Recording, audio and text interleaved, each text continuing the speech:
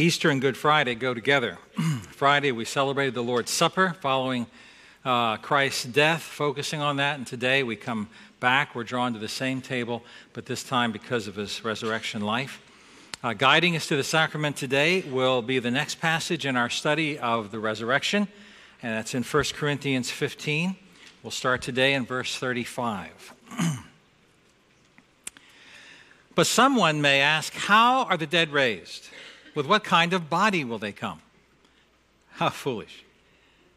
What you sow does not come to life unless it dies.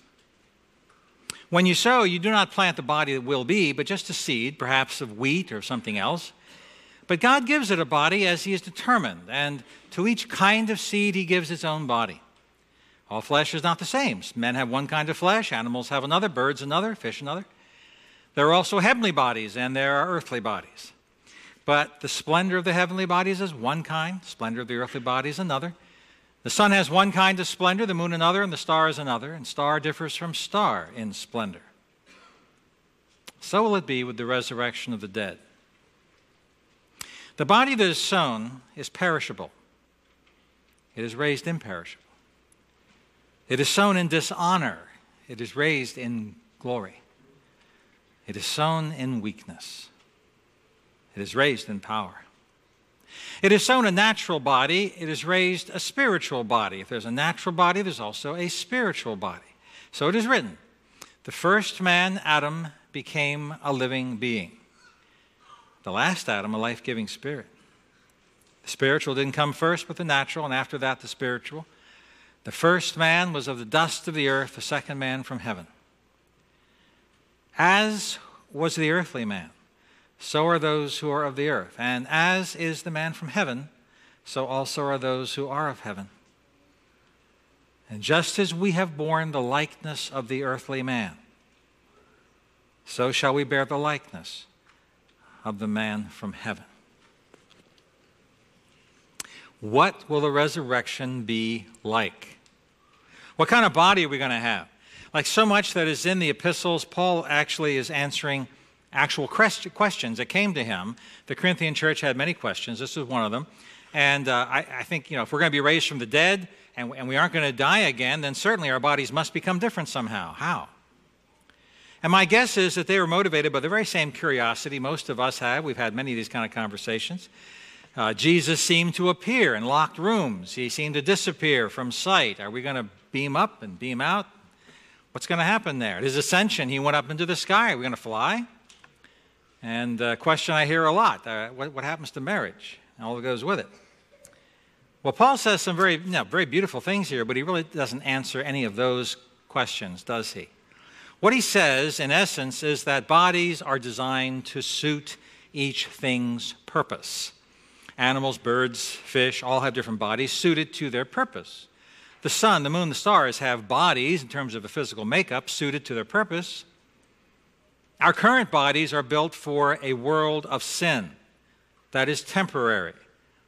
Our bodies, therefore, are perishable. We live amidst dishonor and weakness. Living in a new world without sin will call for different bodies, ones that are imperishable, glorious, and powerful.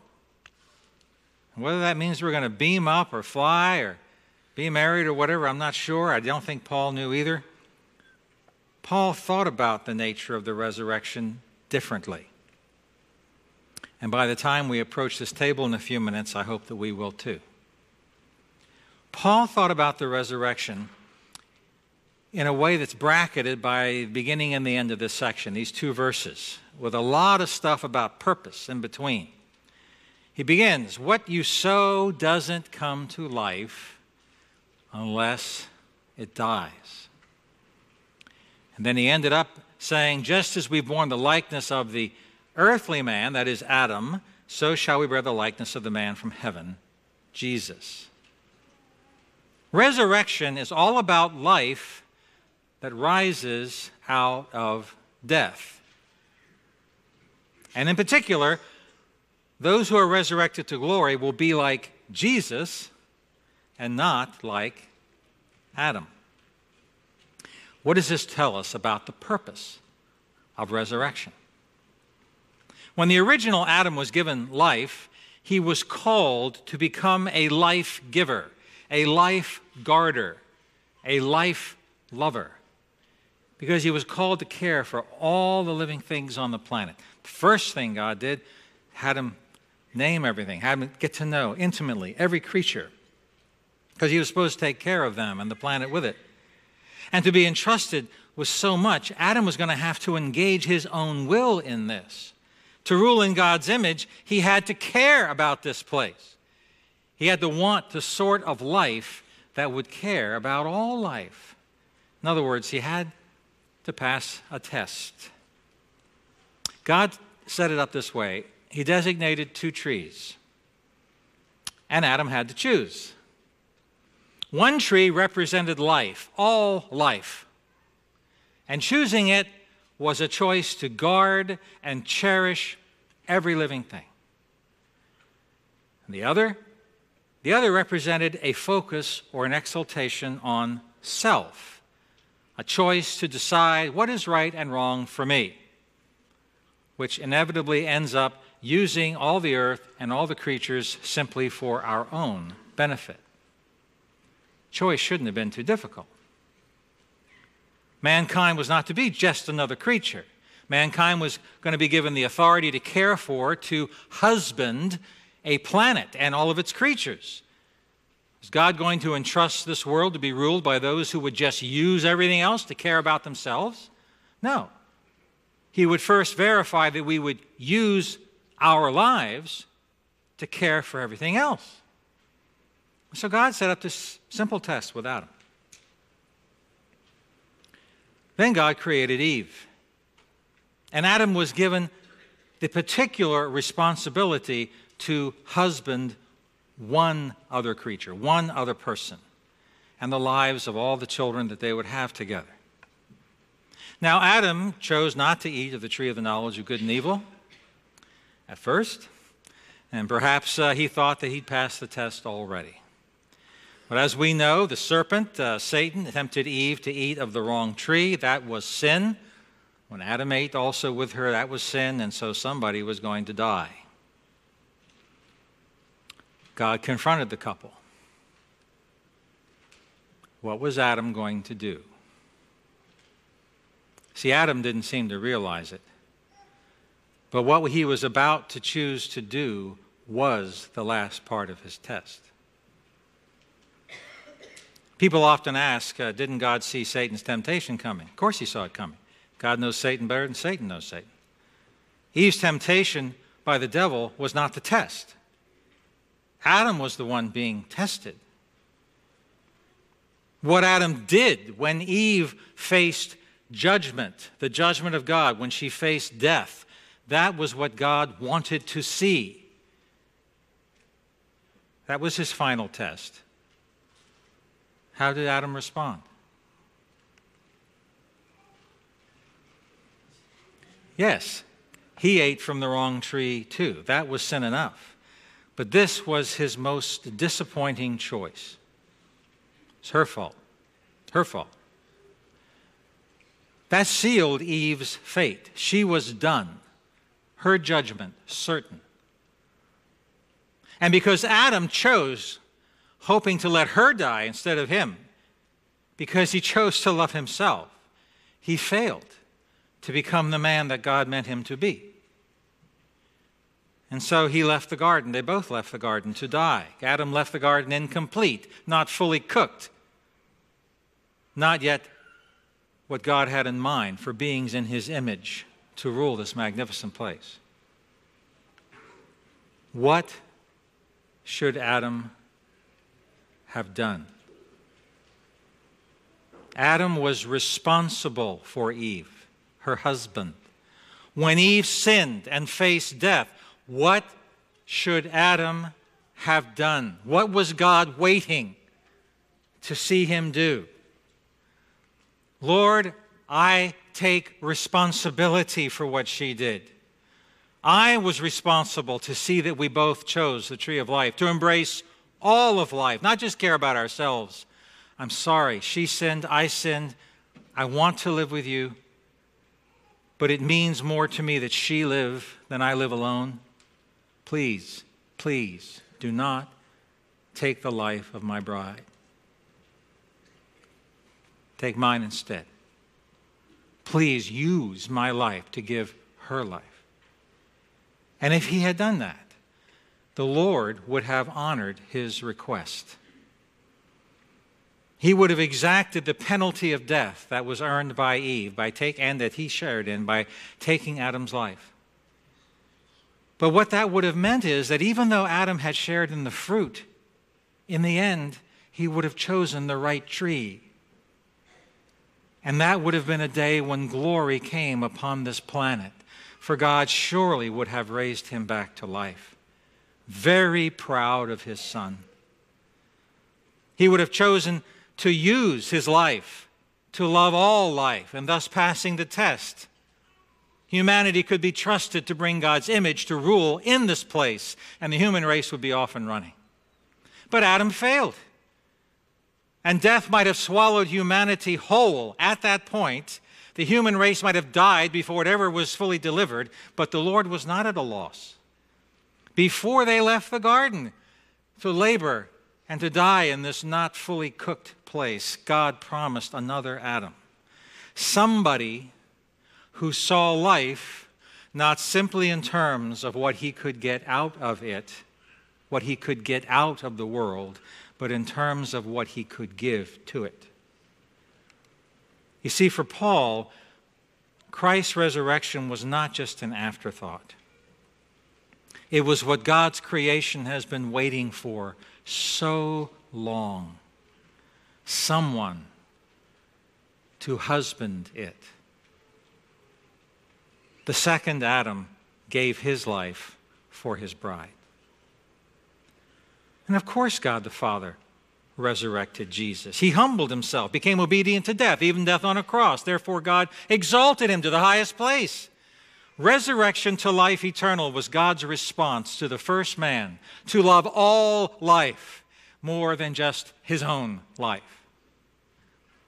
This is how Jesus understood resurrection. He said, unless a kernel of wheat falls into the ground and dies, it remains only a single seed. But if it dies, it produces many seeds. The man who loves his life will lose it, while the man who hates, who will give away his life in this world, will keep it for eternal life. This is how Paul understood resurrection. What you sow doesn't come to life until it dies. This is the key to understanding resurrection to glory. Everyone's going to be resurrected in some way, but many will be resurrected to dishonor. They will live forever as they are now. When push comes to shove, committed to self, that state of being called hell, Jesus couldn't understand why anyone would want to live that way. Eternal selfishness is eternal torment, a darkness that never ends. You want to picture hell more realistically. I mean, there are images for it that don't even go together. They're just images. There's outer darkness and there's fire. But imagine this world with all of God's common grace that inhibits our sin removed. Every person completely and eternally in love with themselves. Resurrection to glory is the completion of humanity for everyone who wants to be complete. That's how Paul understood resurrection. He said, I want to know Christ. I want to know the power of his resurrection and the fellowship of sharing in his sufferings. Becoming, you see, first like him in his death, and then somehow to obtain to the resurrection of the dead. Here Paul talks about death in terms of suffering, not because pain or deprivation means anything in itself, it doesn't, but because giving our lives so more life can grow makes us the kind of people God wants to entrust his kingdom to forever. Doesn't that make sense? Now, for those of you who were here on Good Friday, let me put it this way. Jesus saw his bride in line for crucifixion, a record of her sins in her hand, just as Eve had half-eaten fruit. Adam let God take his bride. Jesus came forward and said, take me instead. Her life, our life, more important to him than preserving his own. I have no words to describe how proud God the Father was when Jesus was crucified. In his humanity, Jesus gave his life away, not just to do the right thing, but out of pure, unadulterated love. Jesus chose the right tree.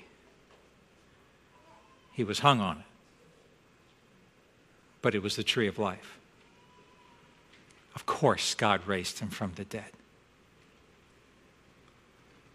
No doubt resurrection will mean many wonderful things of a physical nature, a material nature.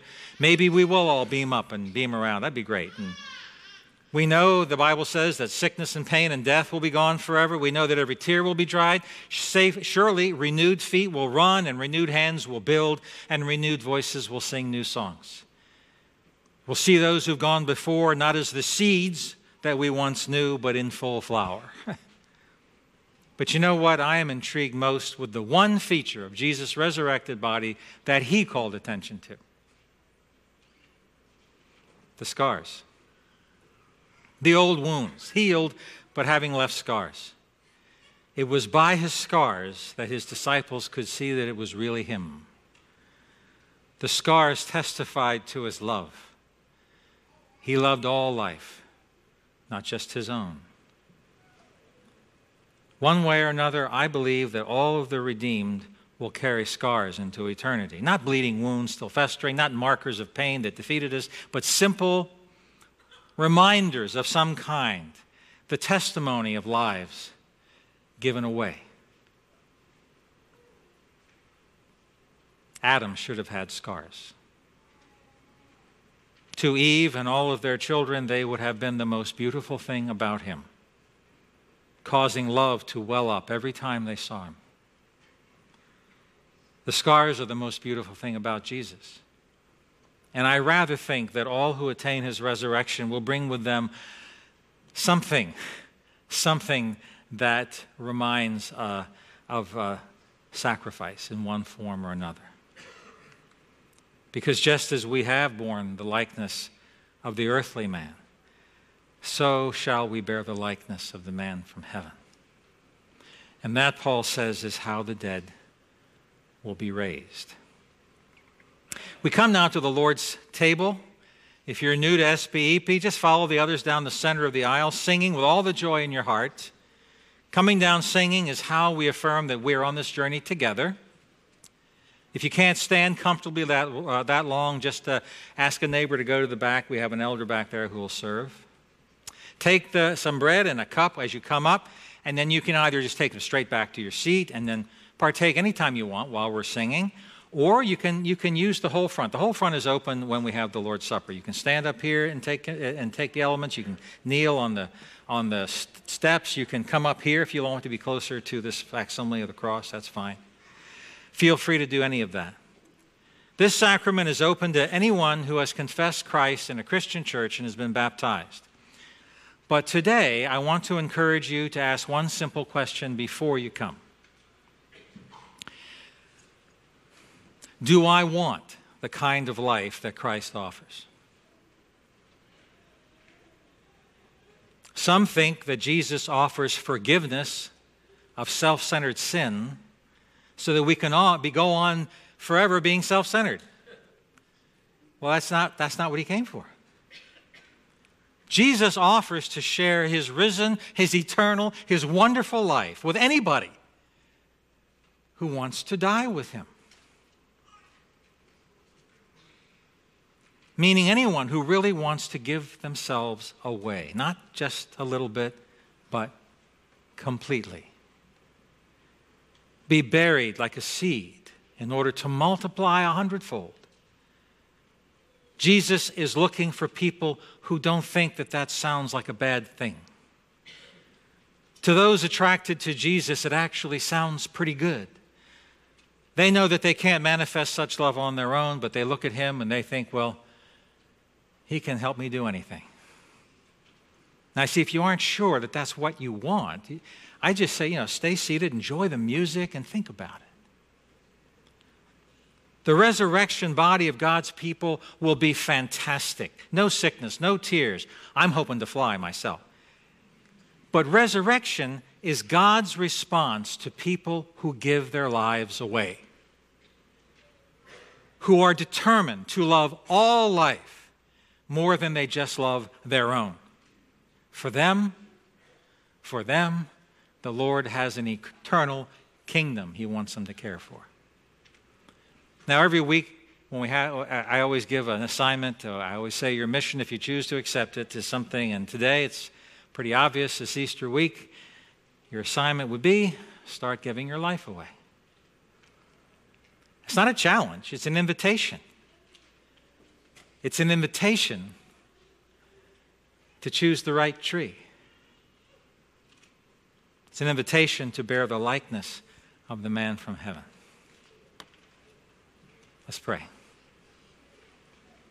Heavenly Father, your word says that Satan still oppresses us our whole lives with the fear of death, fear of losing what we have, fear of losing ourselves.